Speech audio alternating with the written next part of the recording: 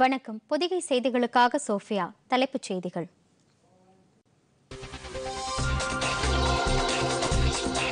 COVID-19 தொற்றால் ஏற்பட்டுள்ள சவாலை எதிர்கொள்ள அவசரகால நிதிக்கு பொதுமக்கள் பங்களிப்பை வழங்க வேண்டும். பிரதமர் நரேந்திர மோடி வேண்டுகோள்.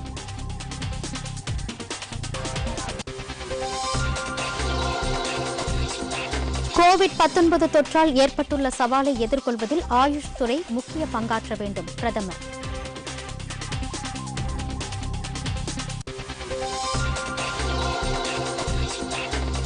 ஊரடங்கு காலத்தில் வெளிமாநிலங்களில் சிக்கித் தவிக்கும் தொழிலாளர்களுக்கு மத்திய அரசு அனைத்து உதவிகளையும் வழங்கும்.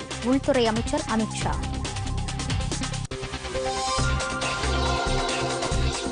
கோவிட்-19 தடுப்புப் பணிகளுக்கும் பாதிப்பை ஈடு செய்யவும் 9,000 கோடி ரூபாய் தேவை.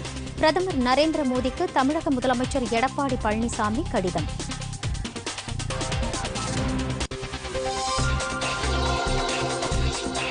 தமிழகத்தில் கோவிட்-19 தொற்றால் பாதிக்கப்பட்டோரின் எண்ணிக்கை 41ஆக அதிகரிப்பு.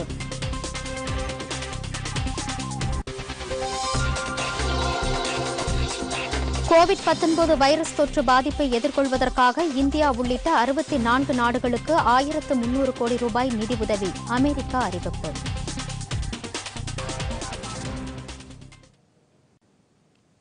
விரிவான செய்திகள். கோவிட்-19 தொற்றால் ஏற்பட்டுள்ள சவாலை எதிர்கொள்ள அவசர கால நிதிக்கு பொதுமக்கள் பங்களிப்பை வழங்குமாறு பிரதமர் நரேந்திர மோடி வேண்டுகோள் விடுத்துள்ளார். கோவிட்-19 தொற்றை எதிர்கொள்ள மத்திய அரசு பல்வேறு நடவடிக்கைகளை எடுத்து வருகிறது. இந்நிலையில் தொற்றை தடுக்க மக்கள் தங்களால் இயன்ற சிறிய தொகையானாலும் அதை நிதியுதவியாக அளிக்கலாம் என பிரதமர் நரேந்திர மோடி கூறியுள்ளார். PM கேர்ஸ் என்ற 2121 PM 202022 என்ற கணக்கு எண் உள்ள வங்கிக் கணக்கில் பொதுமக்கள் பணத்தை செலுத்தலாம் என்று பிரதமர் தெரிவித்துள்ளார். புதுதில்லி பாரத ஸ்டேட் வங்கியின் பிரதான கிளையில் இந்த வங்கிக் கணக்கு உள்ளதாகவும் இதன் IFSC குறியீட்டு எண் SBIN 00000691 என்றும் ஸ்விஃப்ட் குறியீட்டு எண் SBIN INBB 104 எனவும் பிரதமர் கூறியுள்ளார். மேலும் pmindia.gov.in இணைப்பின் வழியாக டெபிட் மற்றும் கிரெடிட் கார்டுகள் மூலமாகவும் இணைய வழி பணப்பரிமாற்றம் UPI உள்ளிட்டவற்றின் மூலம் நிதி உதவி வழங்கலாம் என்று பிரதமர் தெரிவித்துள்ளார். இக்கட்டான இந்த சூழலில் அரசுக்கு உதவுமாறும் ஆரோக்கியமான இந்தியாவையும் வளமான எதிர்கால தலைமுறையையும் உருவாக்க பங்களிப்பை வழங்குமாறும் பிரதமர் கேட்டுக் கொண்டுள்ளார். கோவிட்-19 தொற்றால் ஏற்பட்டுள்ள சவாலான சூழலை எதிர்கொள்ள ஆயுஷ் துறை முக்கிய பங்காற்ற வேண்டும் என்று பிரதமர் நரேந்திர மோடி கேட்டுக் கொண்டுள்ளார். ஆயுஷ் எனப்படும் ஆயுர்வேதா, யுனானி, சித்தா, ஹோமியோபதி துறைகளைச் சேர்ந்த மருத்துவர்களுடன் காணொலி வாயிலாக இன்று பிரதமர் ஆலோசனை நடத்தினார். ஆயுஷ் மருத்துவர்கள் மற்றும் ஆராய்ச்சியாளர்கள் மேலும் பல ஆய்வுகளை மேற்கொண்டு கோவிட்-19 போன்ற சவாலான நோய்களுக்கு தீர்வு காண முயற்சி மேற்கொள்ள வேண்டும் என்று வலியுறுத்தினார். தற்போது 21 நாட்கள் முழு அடைப்பில் அமலில் உள்ள நிலையில் வீட்டில் உள்ள மக்களின் மன அழுத்தம் உள்ளிட்டவற்றை நீக்க யோகா போன்றவை உதவிகரமாக அமைந்துள்ளது என்று கூறினார். பல நோய்களை குணப்படுத்துவதில் ஆயுஷ் துறை மருத்துவத்திற்கு நீண்டகால வரலாறு உண்டு என்றும் தேசத்தின் சுகாதார நலனில் இந்த மருத்துவ முறைகளுக்கு அதிக முக்கியத்துவம் இருப்பதாகவும் பிரதமர் குறிப்பிட்டார். நாட்டின் அனைத்து பகுதிகளிலும் இந்த முறையிலான மருத்துவ நடைமுறைகள் பரவலாக கடைபிடிக்கப்படுவதாக பிரதமர் கூறினார். உலக சுகாதார நிறுவனத்தின் அறிவுறுத்தல்கள் அடிப்படையில் கொரோனா வைரஸ் பரவுவதை தடுப்பதில் ஆயுஷ் துறையும் அதிக அளவு பங்காற்ற வேண்டும் என்று பிரதமர் கேட்டுக் கொண்டார்.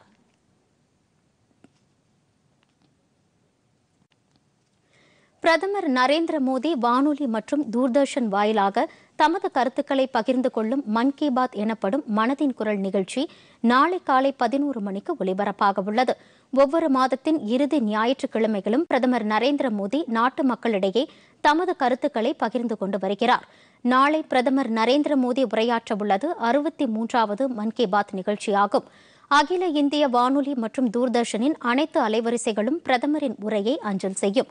வானொலி, தூர்தர்ஷன், பிரதமர் அலுவலகம், தகவல் ஒலிபரப்பு அமைச்சகம் ஆகியவற்றின் YouTube அலைவரிசைகளிலும் பிரதமரின் உரை ஒலிபரப்பாகும்.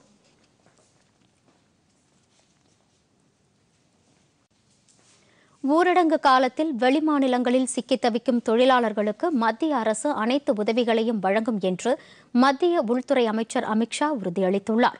கோவிட்-19 முன்னெச்சரிக்கை நடவடிக்கைகள் தொடர்பாக ஆய்வு செய்த பின்னர் இதுகுறித்து கருத்து தெரிவித்த அவர், பிரதமரின் வழிகாட்டுதலின் அடிப்படையில் தொழிலாளர்களுக்கு அரசு நிச்சயம் உதவிகளை வழங்கும் என்றார்.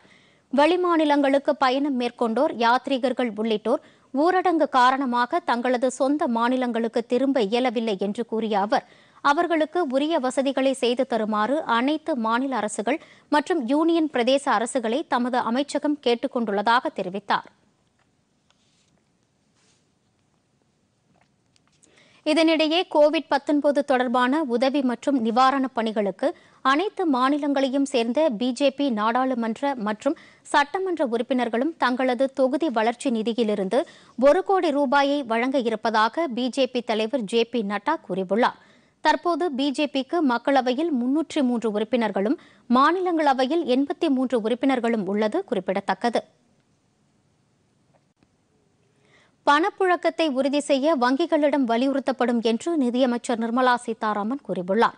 இது தொடர்பாக டுவிட்டரில் இன்று அவர் வெளியிட்டுள்ள பதிவில், நாடு முழுக்க ஊரடங்கு உத்தரவு அமல்படுத்தப்பட்டிருந்தாலும் வங்கிகள் தங்களது பணிகளை தொடர்ந்து மேற்கொண்டு வருவதாக கூறியுள்ளார். ஊரடங்கு அமலில் உள்ள போதும் வங்கிப் பணம் வாகனங்கள் மூலம் எடுத்துச் செல்லப்படுவதற்கு மாநில அரசுகள் முழு ஒத்துழைப்பு வழங்க அறிவுறுத்தப்பட்டுள்ளதாக அவர் குறிப்பிட்டுள்ளார். வங்கி மற்றும் ஏடிஎம்கள் மூலம் மக்களுக்கு தேவையான பணம் உரிய நேரத்தில் கிடைக்க வங்கிகள் உறுதி செய்யும் வகையில் நடவடிக்கைகள் எடுக்கப்பட்டுள்ளதாக அவர் தெரிவித்துள்ளார். அதே சமயம் வங்கிகளுக்கு வரும் வாடிக்கையாளர்கள் உரிய இடைவெளியை பின்பற்றுமாறும், கூடுமானவரை டிஜிட்டல் முறையில் பணப்பரிமாற்றம் செய்யுமாறும் தொடர்ந்து பொதுமக்களுக்கு வலியுறுத்தப்பட்டு வருவதாக அமைச்சர் நிர்மலா சீதாராமன் கூறியுள்ளார்.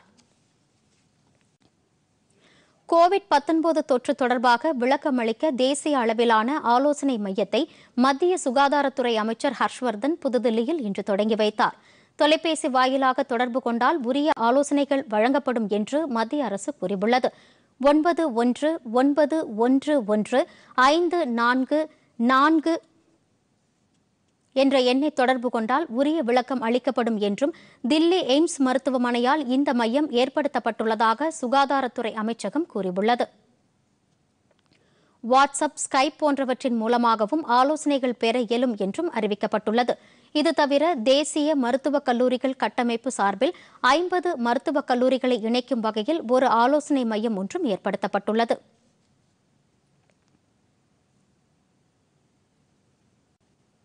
வெளிமாநிலங்களில் சிக்கித் தவிக்கும் தொழிலாளர்களுக்கு உரிய வசதிகளை செய்து தருமாறு தேசிய நெடுஞ்சாலைகள் ஆணையத்தையும் சுங்கச்சாவடி நிர்வாகிகளையும் மத்திய சாலை போக்குவரத்துத்துறை அமைச்சர் நிதின் கட்கரி கேட்டுக் கொண்டுள்ளார். 21 நாட்கள் முழு அடைப்பு அறிவிக்கப்பட்டுள்ள நிலையில் சொந்த மாநிலங்களிலிருந்து பிற மாநிலங்களுக்கு சென்று பணியாற்றும் பலர் சிக்கல்களை சந்திப்பதாக தகவல் வெளியாகியது. இதைத் தொடர்ந்து அதுபோன்ற சிக்கலை சந்திக்கும் தொழிலாளர்களுக்கு உணவு, குடிநீர் உள்ளிட்ட அடிப்படை தேவைகளை வழங்குமாறு தேசிய நெடுஞ்சாலைகள் ஆணையத்தை அமைச்சர் நிதின் கட்கரி கேட்டுக் கொண்டுள்ளார். சுங்கச்சாவடி நிர்வாகத்தினருக்கும் அமைச்சர் இந்த கோரிக்கையை விடுத்துள்ளார். முன்னதாக ஊரடங்கு அமலில் உள்ளவரை நாடு முழுவதும் சுங்க கட்டணங்கள் ரத்து செய்யப்படுவதாக மத்திய அரசு அறிவித்தது. இதனிடையே இடம்பெயர்ந்த தொழிலாளர்களின் உணவு மற்றும் இருப்பிட தேவைகளுக்காக மாநில பேரிடர் நிதியிலிருந்து மாநில அரசுகள் செலவு செய்ய ஏதுவாக அது தொடர்பான விதிகளை மத்திய உள்துறை அமைச்சகம் மாற்றியமைத்துள்ளது. இதுகுறித்து அனைத்து மாநில தலைமை செயலாளர்களுக்கும் அந்த அமைச்சகம் கடிதம் எழுதியுள்ளது. வீடற்ற மக்கள், இடம்பெயர்ந்த தொழிலாளர்கள், பயணங்களின் போது நடுவழியில் சிக்கித் தவிக்கும் மக்கள் போன்றவர்களுக்கு தற்காலிக இடவசதி, உணவு, மருத்துவ வசதி உள்ளிட்டவற்றை இதன் மூலம் செய்து கொடுக்கலாம் என்று உள்துறை அமைச்சக உயர் அதிகாரிகள் தெரிவித்தனர். ஊரடங்கு காலத்தில் நிலக்கரி விநியோகத்தை தடையின்றி பராமரிக்க நிலக்கரித்துறை அமைச்சகம் உரிய நடவடிக்கைகளை மேற்கொண்டுள்ளதாக அத்துறைக்கான அமைச்சர் பிரகலாத் பட்டேல் கூறியுள்ளார். இது தொடர்பாக அவர் வெளியிட்டுள்ள செய்திக்குறிப்பில் நிலக்கரி விநியோகம் அத்தியாவசிய சேவையாக அறிவிக்கப்பட்டுள்ளது என்று குறிப்பிட்டுள்ளார். அதன் உற்பத்தி, விநியோகம் ஆகியவற்றை கண்காணிக்கும் வகையில் அமைச்சகத்தின் மூத்த அதிகாரிகள் கூட்டம் தினசரி நடத்தப்படுவதாக தெரிவித்துள்ளார். அடுத்த 24 நாட்களுக்கு தேவையான நிலக்கரி மின் உற்பத்தி நிலையங்களில் கையிருப்பில் உள்ளதாக அமைச்சர் கூறியுள்ளார். தற்போதைய ஊரடங்கு காலத்தில் நிலக்கரி அமைச்சகத்தின் எந்த செயல்பாடும் தடைபடாது என்றும் அமைச்சர் பிரகலாத் பட்டேல் தெரிவித்துள்ளார். ஊரடங்கு காலத்தில் நாடு முழுவதும் 24 மணி நேரமும் தடையற்ற மின் விநியோகத்தை மேற்கொள்ள தமது அமைச்சகம் உறுதிபூண்டுள்ளதாக மத்திய மின்துறை அமைச்சர் சிங் கூறியுள்ளார். இது தொடர்பாக அவர் வெளியிட்டுள்ள செய்திக்குறிப்பில் 70% மின் உற்பத்தி நிலக்கரி சார்ந்த உற்பத்தி நிலையங்களால் நடைபெற்று வருகிறது என்று கூறியுள்ளார். உள்நாட்டு நிலக்கரி நிறுவனங்களிடமிருந்து ரயில்வே மூலம் தொடர்ச்சியாக நிலக்கரி விநியோகிக்கப்படுவதாக அவர் தெரிவித்துள்ளார். உற்பத்தி நிறுவனங்களிடமிருந்து விநியோக நிறுவனங்கள் மின்சாரத்தை பெறுவதற்கு கடைபிடிக்கப்பட்டு வரும் உத்தரவாத கட்டணம் ஜூன் 30ஆம் தேதி வரை பாதியாக குறைக்கப்படுவதாக அமைச்சர் கூறியுள்ளார். மின் உற்பத்தி நிறுவனங்களுக்கு விநியோக நிறுவனங்கள் செலுத்த வேண்டிய கட்டணத்தை 3 காலம் செலுத்த வேண்டியதில்லை என்றும் தாமதமாக செலுத்தப்படும் கட்டணங்களுக்கு அபராதம் விதிக்கப்பட மாட்டாது என்றும் அமைச்சர் சிங் தெரிவித்துள்ளார். உலகையே அச்சுறுத்தி வரும் கோவிட்-19 தொற்றால் இந்தியாவில் பாதிக்கப்பட்டோர் எண்ணிக்கை 918ஆக அதிகரித்துள்ளது. நாடு முழுவதும் இந்த தொற்று பாதிப்பிற்கு 20 பேர் உயிரிழந்துள்ளனர். 66 பேர் குணமடைந்து வீடு திரும்பியுள்ளதாக மத்திய சுகாதாரத்துறை அமைச்சகம் தெரிவித்துள்ளது. மகாராஷ்டிரா மாநிலத்தில் இன்று மட்டும் 14 பேருக்கு தொற்று உறுதி செய்யப்பட்டதை அடுத்து அந்த மாநிலத்தில் பாதிப்பு உள்ளானோர் எண்ணிக்கை 167ஆக அதிகரித்துள்ளது.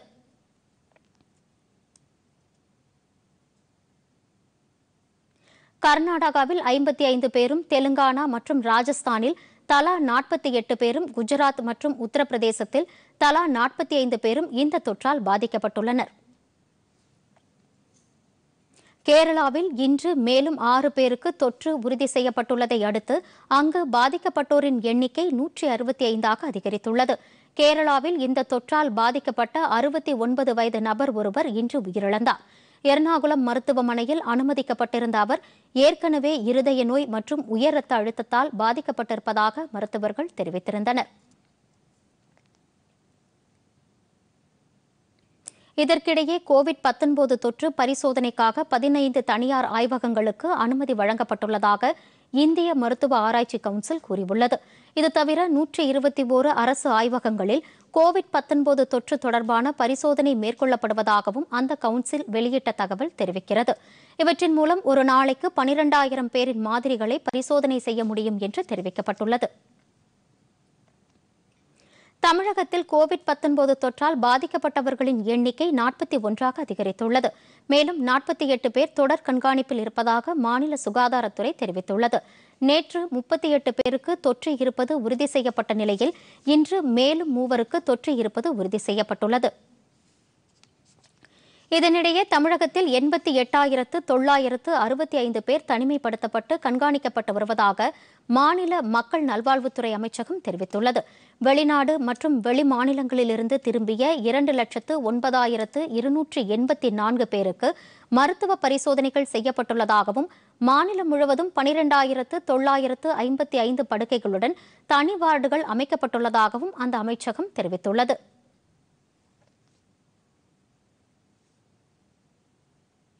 இந்த நிலையில் அயர்லாந்திலிருந்து வந்த சென்னை ராஜீவ்காந்தி அரசு மருத்துவமனையில் சிகிச்சை பெற்ற 21 வயதான இளைஞர் முழுமையாக குணமடைந்து வீடு திரும்பியுள்ளார். மேலும் 2 இந்த நோய் தொடர்பான பரிசோதனையில் தொற்று இல்லை என்பது உறுதி செய்யப்பட்டுள்ளதாக அமைச்சர் விஜயபாஸ்கர் குறிப்பிட்டுள்ளார்.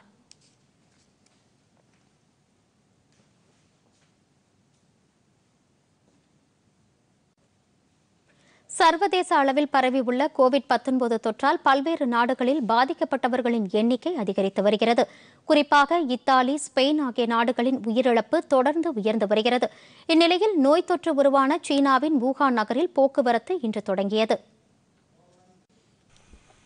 கோவிட்-19 தொற்றால் சர்வதேச அளவில் இதுவரை 28,244 பேர் உயிரிழந்ததாக தகவல்கள் தெரிவிக்கின்றன. மேலும் 6,14,000 பேர் பாதிக்கப்பட்டு 1,37,000 பேர் சிகிச்சைக்கு பின் குணமடைந்துள்ளனர். ஐரோப்பாவில் மட்டும் 3 லட்சத்திற்கும் மேற்பட்டோர் கோவிட்-19ஆல் பாதிக்கப்பட்டுள்ளனர். இத்தாலியில் நேற்று மட்டும் 1000த்திற்கும் மேற்பட்டோர் உயிரிழந்த நிலையில் இதுவரை அந்நாட்டில் 9,000த்திற்கும் மேற்பட்டோர் உயிரிழந்ததாக தகவல்கள் தெரிவிக்கின்றன. மேலும் 66,000 பேருக்கு நோய் தொற்று உறுதி செய்யப்பட்டுள்ளது. ஸ்பெயின் நாட்டில் 5,600க்கும் மேற்பட்டோர் உயிரிழந்த நிலையில் 72,000 பேர் பாதிக்கப்பட்டுள்ளனர். அமெரிக்காவிலும் பாதிக்கப்பட்டவர்களின் எண்ணிக்கை அதிகரித்து வருகிறது. 1,04,000த்திற்கும் மேற்பட்டோர் அமெரிக்காவில் இந்நோயால் பாதிக்கப்பட்டுள்ளனர். 1700க்கும் மேற்பட்டோர் உயிரிழந்ததாக அந்நாட்டு அரசு தெரிவித்துள்ளது. இந்நிலையில் நோய் தொற்று உருவாகிய சீனாவின் வூஹான் நகரில் கடந்த 2 மாதங்களுக்கு பிறகு இன்று போக்குவரத்து தொடங்கியது. 1,10,00,000 மக்கள் வசிக்கும் வூஹான் நகர் கடந்த ஜனவரி மாதம் முதல் தனிமைப்படுத்தப்பட்டது. சீனாவில் 3200க்கும் மேற்பட்டோர் கோவிட்-19 பாதிப்பால் உயிரிழந்தனர். 3128 பேர் பாதிக்கப்பட்டுள்ளனர். 70,000க்கும் மேற்பட்டோர் குணமடைந்துள்ளனர். இதற்கிடையே இந்நோய் தொற்று காரணமாக சர்வதேச அளவிலான பொருளாதார நெருக்கடி கடந்த 2009ஆம் ஆண்டு சந்தித்ததை விட அதிகமாக தற்போது நிகழும் என்றும் சர்வதேச நிதி அமைப்பின் தலைவர் கிறிஸ்டாலினா ஜார்ஜியா தெரிவித்துள்ளார்.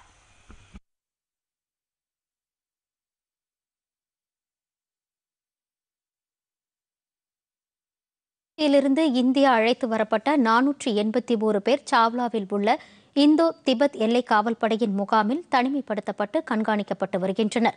கோவிட்-19 பாதிப்பால் அதிக நெருக்கடியை சந்தித்துள்ள இத்தாலியில் ஏராளமான இந்தியர்கள் சிக்கித் தவித்தனர். கடந்த 15ஆம் தேதி 218 பேரும் 22ஆம் தேதி 263 பேரும் தனி விமானங்கள் மூலம் இந்தியாவிற்கு அழைத்து வரப்பட்டனர். அவர்கள் அனைவரும் சாவ்லா முகாமில் தனிமைப்படுத்தப்பட்டுள்ள நிலையில் அவர்களுக்கு இதுவரை கோவிட்-19 அறிகுறி எதுவும் இல்லை என்று மருத்துவர்கள் கூறியுள்ளனர். தினமும் அவர்கள் தொடர்ந்து கண்காணிக்கப்படுவதாகவும் 14 நாட்களுக்கு பிறகு அவர்கள் வீடுகளுக்கு அனுப்பப்படுவார்கள் என்றும் தெரிவிக்கப்பட்டுள்ளது.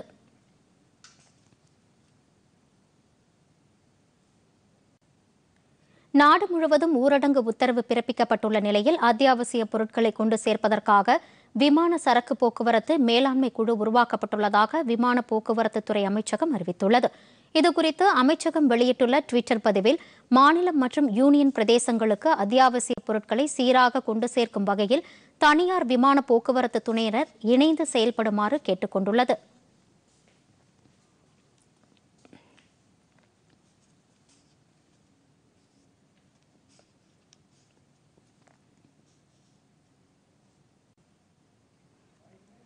தமிழகத்தில் கோவிட் தொற்று தடுப்பு பணிகளுக்காகவும் பாதிப்பை ஈடு செய்யவும் 9,000 கோடி ரூபாய் நிதியை ஒதுக்கீடு செய்யுமாறு பிரதமர் நரேந்திர மோடியை முதலமைச்சர் எடப்பாடி பழனிசாமி கேட்டுக் கொண்டுள்ளார். இது தொடர்பாக இன்று அவர் பிரதமருக்கு எழுதியுள்ள கடிதத்தில் பிரதம மந்திரி கரீப் கல்யாண் யோஜனா திட்டத்தில் நிவாரண உதவிகள் அறிவிக்கப்பட்டுள்ளது வரவேற்கத்தக்கது என்றும் கூறியுள்ளார். ரிசர்வ் வங்கி அறிவித்துள்ள வட்டி குறைப்பு மற்றும் இதர அறிவிப்புகளும் பொதுமக்களுக்கு பெரும் உதவியாக அமையும் என்றும் குறிப்பிட்டுள்ளார். இந்நிலையில் தமிழகத்தில் பாதிப்பை ஈடு செய்யவும் தடுப்பு நடவடிக்கைகளுக்காகவும் மேலும் 9,000 கோடி ரூபாய் தேவை என்றும் அதனை ஒதுக்கீடு செய்யுமாறு முதலமைச்சர் கேட்டுக் கொண்டுள்ளார்.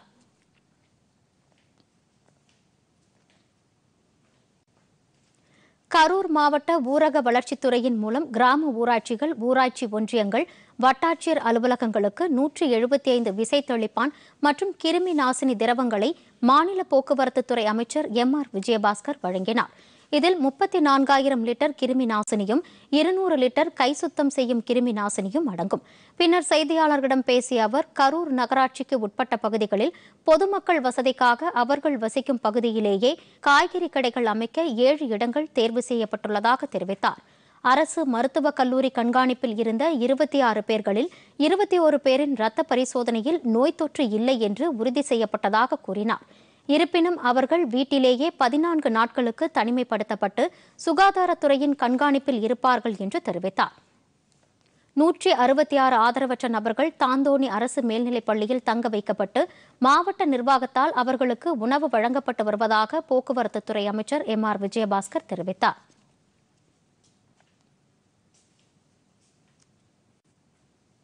நாகை மாவட்டத்தில் வெளிநாடுகளில் இருந்து வந்துள்ள 2,563 பேர் தனிமைப்படுத்தப்பட்டு கண்காணிக்கப்பட்டு வருவதாகவும் மாவட்டத்தில் யாருக்கும் பாதிப்பு ஏற்படவில்லை என்றும் மாநில கைத்தறி மற்றும் துணிநூல் துறை அமைச்சர் ஓ.எஸ். மணியன் தெரிவித்துள்ளார். வேதாரண்யம் அரசு மருத்துவமனையில் கோவிட்-19 சிறப்பு பிரிவை அவர் இன்று பார்வையிட்டார். பின்னர் செய்தியாளர்களிடம் பேசிய அவர், வெளிநாடுகளில் இருந்து வந்தவர்களை சந்தித்தவர்களுக்கு கைகளில் முத்திரையிடப்பட்டு உள்ளதாக கூறினார். அவர்கள் அரசு அறிவிக்கும் நாள் வரையிலும் வீடுகளில் இருந்து நோய் தொற்று ஏற்படாமல் பாதுகாத்துக் கொள்ள வேண்டும் என்றும் தெரிவித்தார். நாகை மாவட்டத்தில் சந்தேகத்தின் அடிப்படையில் 9 பேரிடம் மாதிரிகள் எடுக்கப்பட்டு சோதனைக்கு அனுப்பப்பட்டது. இதில் எவருக்கும் நோய் தொற்று இல்லை என்று அறியப்பட்டதாக அமைச்சர் ஓ.எஸ். மணியன் கூறினார். திமுக தலைவரும் சட்டப்பேரவை எதிர்க்கட்சித் தலைவருமான மு.க.ஸ்டாலினுடைய கொளத்தூர் தொகுதியில் 900 தூய்மை பணியாளர்களுக்கு கோவிட்-19 பாதுகாப்பு கவசங்கள் மற்றும் உணவுப் பொருட்கள் வழங்கப்பட்டது. இதுகுறித்து அவர் வெளியிட்டுள்ள அறிக்கையில், இப்பொருட்களை மண்டலம் 6 அலுவலக அதிகாரி செயற்பொறியாளரிடம் சட்டப்பேரவை உறுப்பினர் சேகர் பாபு ஒப்படைத்ததாக கூறியுள்ளார். இந்நிலையில் கோவிட்-19 நோய்க்கு எதிராக சமூகத்தின் அனைத்து தரப்பினரும் மனிதநேயத்துடன் கடமையாற்ற வேண்டும் என்று மதிமுக பொதுச் செயலாளரும் மாநிலங்களவை உறுப்பினருமான வைகோ வேண்டுகோள் விடுத்துள்ளார். அவசர ஊர்தி ஓட்டுநர்கள், மருத்துவர்கள், மருத்துவத்துறை பணியாளர்கள், காவல்துறையினர், தூய்மை பணியாளர்கள் ஆகியோருக்கான ஊதியத்தை 2 மடங்காக உயர்த்தித் தர அரசு முன்வர வேண்டும் என்றும் கூறியுள்ளார். ஊரடங்கு காலத்தில் வேலை இழந்த எளிய மக்களுக்கு உடனடியாக வாழ்வாதாரத்தை பாதுகாக்கும் வகையில் நேரடி பணப்பரிமாற்றத்தின் மூலம் மாதத்திற்கு 3000 வீதம் 6 மாதங்களுக்கு 12 குடும்பங்களுக்கு நிதியுதவி வழங்க வேண்டும் என்று தமிழ்நாடு காங்கிரஸ் கமிட்டி தலைவர் கே.எஸ். அழகிரி மத்திய அரசை வலியுறுத்தியுள்ளார். இதன் மூலம் 60 கோடி பயனாளிகள் பயனடைவார்கள் என்று அவர் குறிப்பிட்டுள்ளார். கோவிட்-19 தடுப்பு நடவடிக்கைகளுக்காக இந்திய கம்யூனிஸ்ட் கட்சியின் தமிழ் மாநில குழு சார்பில் 10 லட்சம் ரூபாய் நிதி வழங்கப்படும் என்று மாநில செயலாளர் ரா. முத்தரசன் தெரிவித்துள்ளார். இதேபோல் நோய் தடுப்பு பணிகளுக்காக மார்க்சிஸ்ட் கம்யூனிஸ்ட் கட்சியின் நாடாளுமன்ற உறுப்பினர்கள் தங்களது 1 மாத சம்பளத்தையும், கட்சியின் முன்னாள் நாடாளுமன்ற சட்டப்பேரவை உறுப்பினர்கள் 1 மாத ஓய்வூதிய தொகையும் அளிப்பது என முடிவு செய்யப்பட்டுள்ளதாக மாநில செயலாளர்கள் கே. பாலகிருஷ்ணன் அறிவித்துள்ளார்.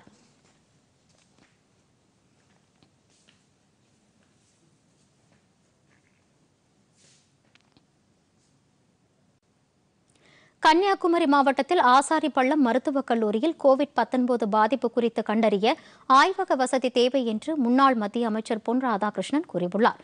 இதுகுறித்து அவர் வெளியிட்டுள்ள அறிக்கையில், நாகர்கோவில் மருத்துவக் கல்லூரி வசதிகள் குறித்தும், நோய் தொற்று கண்டறிவதற்கான ஆய்வக வசதிகள் குறித்தும் மாநில சுகாதாரத்துறை அமைச்சர் விஜயபாஸ்கர், செயலாளர் பீலா ராஜேஷ் ஆகியோரிடம் தாம் கோரிக்கை வைத்ததாகவும், அதனை அவர்கள் ஏற்றுக்கொண்டதற்காக தாம் நன்றி தெரிவித்துக் கொள்வதாக பொன் ராதாகிருஷ்ணன் தெரிவித்துள்ளார்.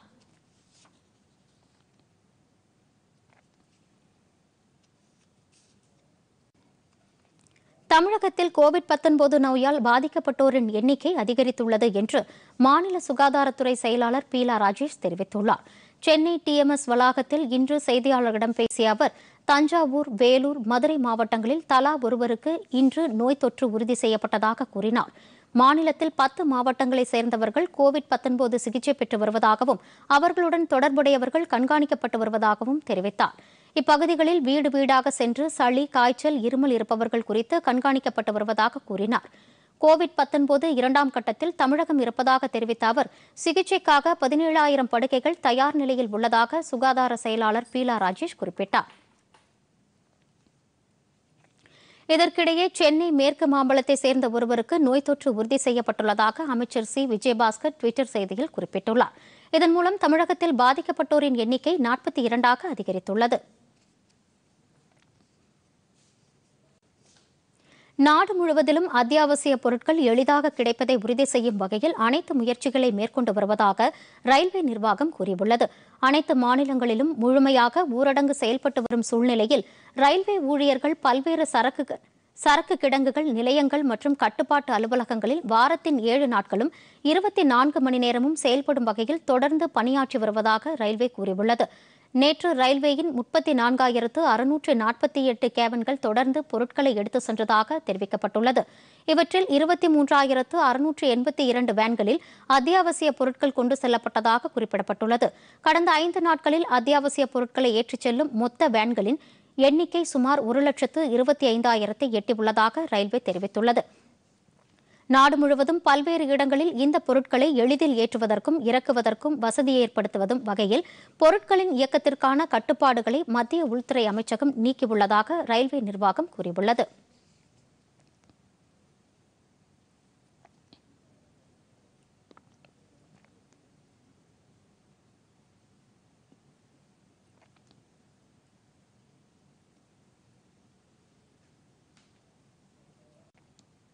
கோவிட்-19 வைரஸ் தொற்று பாதிப்பை எதிர்கொள்வதற்காக இந்தியா உள்ளிட்ட 64 நாடுகளுக்கு 1,300 கோடி ரூபாய் நிதியுதவி வழங்குவதாக அமெரிக்கா அறிவித்துள்ளது.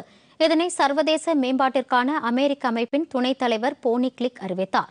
இதன்படி இந்தியாவிற்கு 22 கோடி ரூபாய் வழங்கப்படுகிறது. கடந்த பிப்ரவரி மாதத்தில் அறிவித்த 750 கோடி ரூபாய் தவிர இந்த நிதி வழங்கப்படும் என போனிக்ளிக் கூறினார். ஆய்வக அமைப்புகளை ஏற்படுத்துவது, பாதிக்கப்பட்டவர்களை கண்டறிவது, தொழில்நுட்ப வல்லுநர்களை தயார்படுத்துவது ஆகியவற்றிற்காக 22 கோடி ரூபாய் வழங்கப்படும் என்று அவர் கூறினார். மீண்டும் தலைப்புச் செய்திகள்.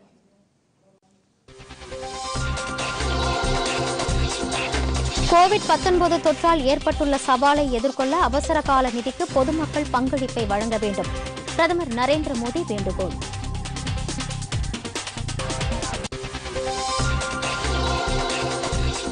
கோவிட்-19 தொற்றால் ஏற்பட்டுள்ள சவாலை எதிர்கொள்வதில் ஆயுஷ் துறை முக்கிய பங்காற்ற வேண்டும். பிரதமர்.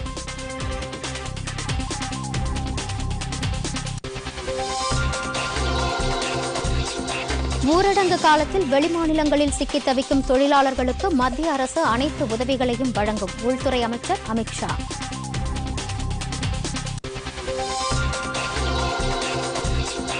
கோவிட்-19 தடுப்பு பணிகளுக்கும் பாதிப்பை ஈடு செய்யவும் 9,000 கோடி ரூபாய் தேவை. பிரதமர் நரேந்திர மோடிக்கு தமிழக முதலமைச்சர் எடப்பாடி பழனிசாமி கடிதம்.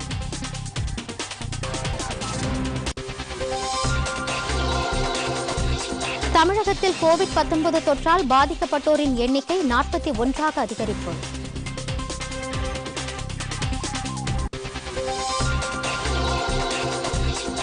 கோவிட்-19 வைரஸ் தொற்று பாதிப்பை எதிர்கொள்வதற்காக இந்தியா உள்ளிட்ட 64 நாடுகளுக்கு 1,300 கோடி ரூபாய் நிதி உதவி. அமெரிக்கா அறிவிப்பு.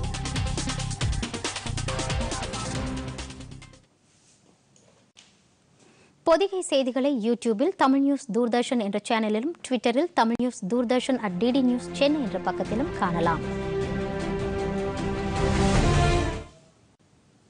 இத்துடன் செய்திகள் நிறைவடைந்தன. மீண்டும் செய்திகள் நாளை காலை 8 மணிக்கு. வணக்கம்.